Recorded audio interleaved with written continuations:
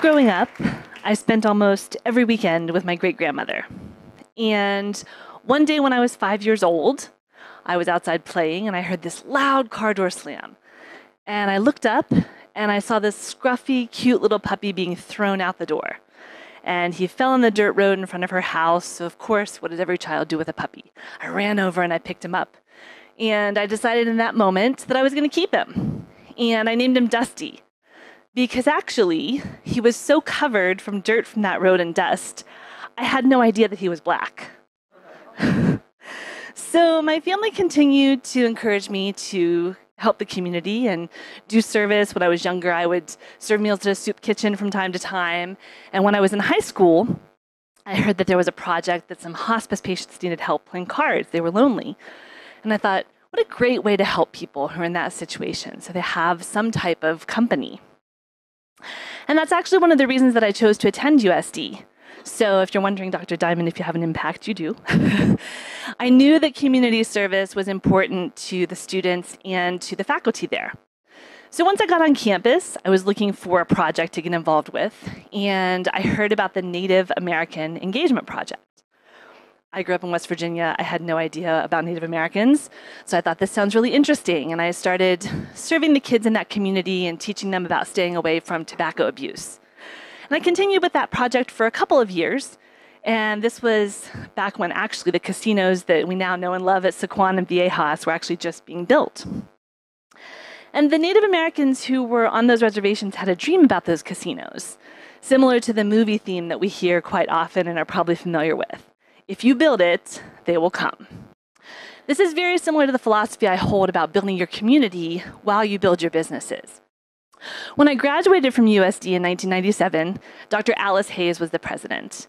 And she told us that the school seal says, imitum spiritum tuum. And that means send your spirit forth. And so now we send you. We send you out into the world to show the world how much we care for our community and how we want to help build the communities in which we live and work. And so I strive to live my life in this way every single day. I work very hard to build the businesses that I'm involved in, and I work equally as hard to help build those communities in which I'm living and working. When I moved to Los Angeles to start a new business project, it was one of the hottest summers on record. And I was very fortunate. I lived in this beautiful chic apartment in West Hollywood. But only a few blocks over, there were people on the streets living in poverty. And they and their animals were overheating, and they were thirsty. So as I stood in my apartment in the comfort of air conditioning, drinking my nice filtered cold drink of water, I thought, I need to do something about this. So I went to the dollar store, and I think I only spent about 50 bucks. And I got as many bottled waters and big 5-gallon jugs of water and little bowls that I could, and I packed up my car, and I drove over into the poorest part of Hollywood. And then any place I saw someone, this is a place where the tourists don't go, keep in mind. I pulled over the car, put my hazard lights on, and I offered them some water and some conversation. I wanted them to feel human, even if it was just for that moment. Incredibly, I ran out of water in only about an hour. So I left that area with an empty car, but a very full heart. And it was amazing. When I would start to pull out of some area, people would run out of hiding in corners I hadn't even noticed. And they would beg me if they could have some water for them, and maybe for their dog as well. I would see the sadness in their eyes when I passed them a small water bottle. And then the utter surprise and happiness when I got out a small bowl and a big 5-gallon jug of water for their little beloved dog too. So then, as I was getting ready to pull out of the area, the police pulled me over. And they were like, are you okay? What's going on? You know, because here I am, this West Hollywood type person in the poorest part of Hollywood. And I said, I'm actually better than okay.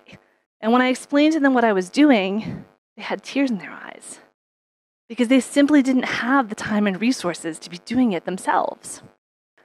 You might be asking yourself, what does this have to do with me? I'm busy, I work, I have a company, I'm in school, I don't have time for some huge project.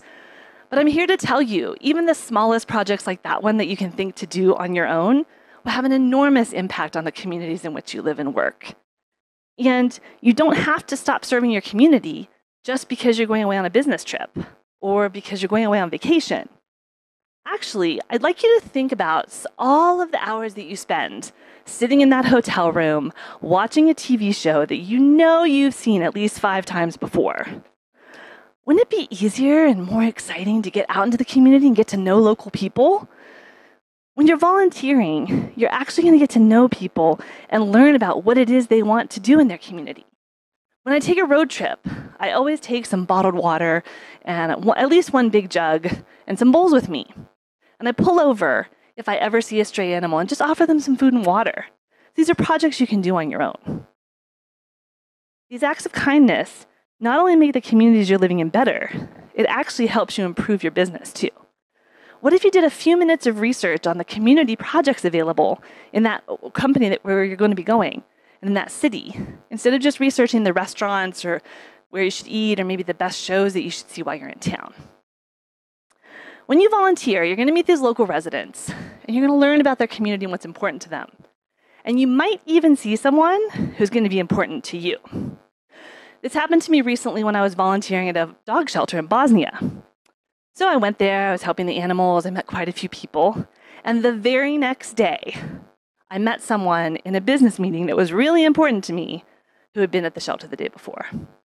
It completely changed the dynamic of that meeting because he knew that I cared about his environment.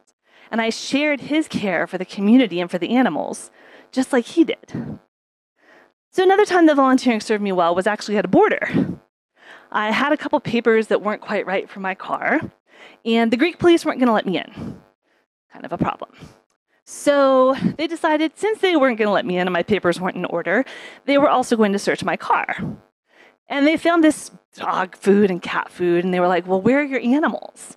And I said, I don't have any animals with me. And I'm like, where are we going to go with this? So they said, oh, so you're smuggling food into Greece. It's like, no, I don't need that, and you're taking my car. And so I said, well, actually, I feed stray animals when I see them on the street. And he just stopped, and his demeanor completely changed. And he looked at his partner, and he said, did you hear her? She feeds stray animals on the street. We don't even do that. Our own people don't even do that in our towns and our cities. And then he turned back to me, and he said, welcome to Greece. So my challenge to you this evening is to leave here and think about what you can do to help develop your communities where you're living and working while you're developing your business. You have a few cards on your seat that you can have in your hand when you leave, and you really only need to think about these 3 things. What's your passion?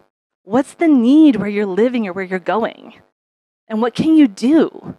You can participate in something large like a Habitat for Humanity build. You can do something local like serve a meal at a soup kitchen, maybe on your lunch break or at dinner time out with your colleagues. And you can even do something as simple as getting some food and water and putting in your rental car and stopping if you see someone in need. You're going to be rewarded far beyond what you can ever imagine. And the people and the animals in that community are going to know that you weren't just that person who zipped into town to develop your business and left. You cared about the community too.